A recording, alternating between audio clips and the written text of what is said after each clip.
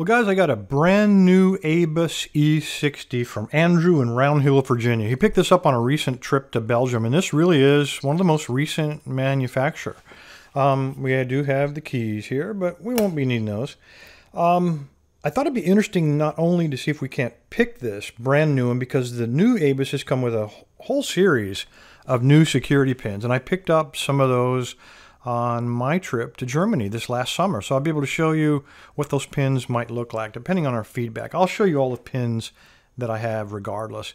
This is a 5-pinner, and it is a typical, come on camera, work with me here. There we go. Typical ABUS keyway, so it is paracentric. I can't work from the bottom, so feel free to use bottom of the keyway tensioning, just don't bind it up. I'm going to use top of the keyway, I think, and then pick from that ledge on the right side going up at an angle with a fairly thin pick. I think I have something that'll work here. Let's see if we can't get this clamped up. Get it picked. All right, I did buy some ABUSes with containing the new pins this last summer, so got a feel for it. Just never really had a chance to look at an E60. Let me grab a pick. See if we can do this. All right, that'll work. This is a Tron, not an Attila. This indeed is a Tron from Sparrows. There have been a lot of questions about that lately, about if I'd misidentified the pick, and nope, it is a Tron. Let's see if I can find a top of the keyway tensioner. Try a blue one. That might be too narrow. Let's try the white one. That'll work. Okay, so that is the 1mm from the Mad Bobs. And I color coded that white. Okay, I'm going to try to pick it. A lot of floppiness in there, but I can assure you there's at least one standard pin in all ABUSes. And the way I usually try to find it is I will just rake like this. And more often than not, that will help you get your fault set with almost all ABUSes. And there you go. I got a very slight turn. I don't know which one it was, and it really doesn't matter, because now I'm going to go and start looking for the security pins. Let me zoom in a little bit, so if we get some feedback, you'll be able to tell. Now, ABUS has a lot of new spool pins, like spooled key pins, serrated key pins, and then these new T-style key pins as well as drivers. So pretty cool stuff.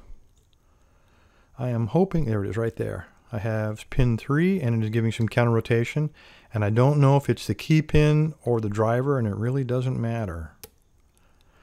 Okay, now I have lost the fault set. So again, what I'm going to do, I'm just going to rake and try to see if I can get it back. And there we go. So that tells me I probably have one of those T-pins inside of here. And I'll show you one of those new ones in just a minute. And I'm going to go back and look again, and hopefully I don't hit pin 3 again. Okay, he's good. I'm getting counter rotation on pin 4. So he's probably a spool. And again, it doesn't matter if it's the driver or the key pin. And again, I've lost my fault set. Let's see if we can find that T pin again.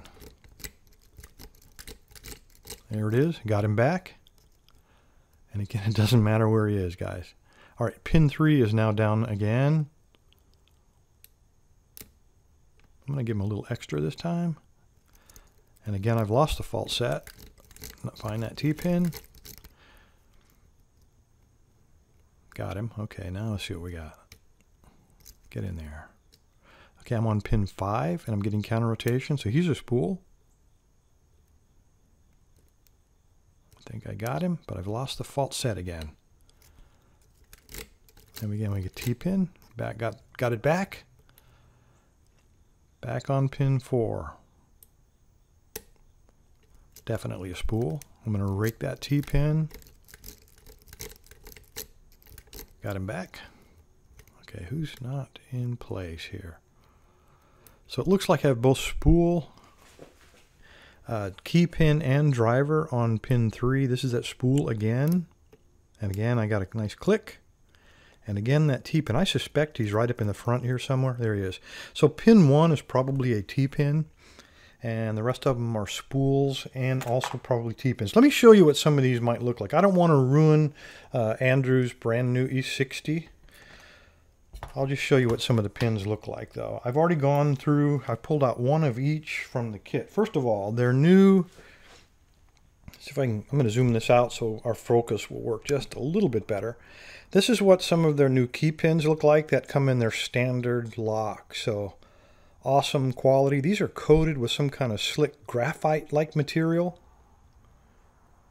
And then the other key pin looks like this one. I don't think any of these were inside of this particular lock, but this is what their new serrated key pins look like. Again, with that graphite coating, very cool. I don't know if that's a preservative or a lubricant. All right, they have some of their T-pins look like this guy. We've seen these before, and a lot of handmade ones, but now they're being made commercially by Abus and randomly thrown into their locks. I believe we were looking at one of these on pin number 1 or pin number 2 of this guy because we had to keep raking him back. And the last one that I have, again, it's a spool, but they're starting to use combinations of technology. And this guy is a spool, but on the top of him, I think, if the camera will cooperate, you can see they've put some kind of T element in there. And they would be installed with that pointing down towards the key to give you that fault set, and then you still got to fight through the spool part. So very cool new pins from Abus.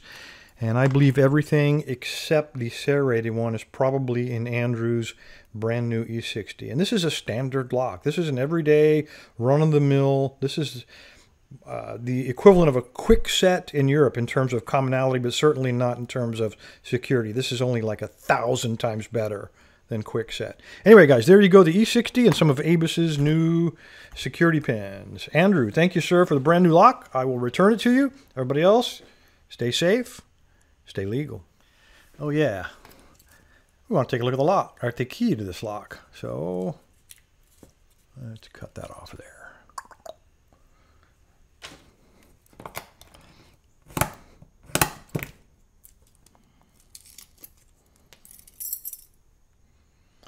Oh man, I would have been nervous if I'd seen that beforehand. Let's see if that works. And I have no doubt that it does. Like I said, it's brand new. Get back, turn around. Come on. What did I do? Did I cut off the wrong one? I think I might have. These were mismarked. I have another.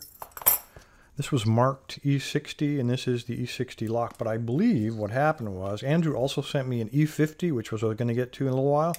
I think he mismarked the keys. So let's cut this guy off too.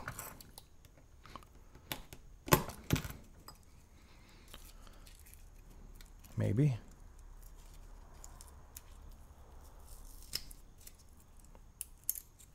Come out of there. Let's make sure I didn't screw this up. There we go. Yeah, I'd mismarked the keys. There is the bitting for this guy. A little more realistic for that pick job. And of course, it works beautifully. Thanks, guys.